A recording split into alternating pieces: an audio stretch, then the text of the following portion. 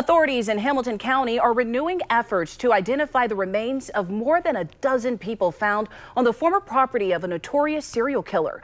Investigators believe Herbert Baumeister killed at least 25 people. Police have said he lured gay men to his home in the 90s at Fox Hollow Farms in Westville and killed them.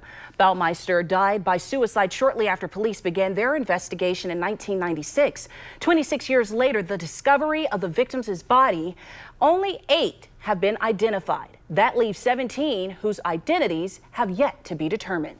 The Hamilton County Coroner's Office said today that DNA profiling could help identify those people, but they are asking anyone who is a family member of a male that went missing in Hamilton County area from the mid-80s to the mid-90s to please contact the Coroner's Office and provide a DNA sample.